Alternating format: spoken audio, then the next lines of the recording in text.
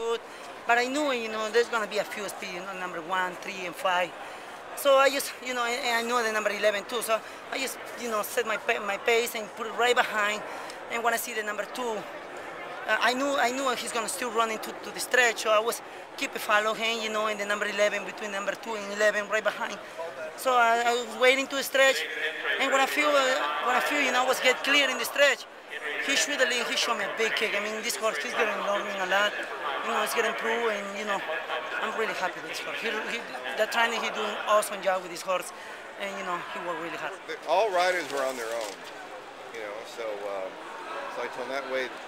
I don't want to take the blame for any losses. So, but actually, Drill, he broke running, so he just let him go. And right here, it looked like, Drill, it looked like he was just going to keep on going.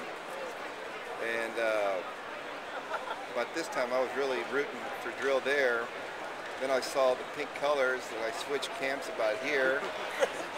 And then I saw the 7 coming on the outside. I was hoping it was Sky Kingdom, but I said, wait a minute, that's not Sky Kingdom. The Sky Kingdom started running at the end of it there, So, they were all, at least it was all good effort. They all ran well, They just glad we got. It's exciting to win this race. It's a very important race, and the time, anytime they go in 142, that's really legitimate,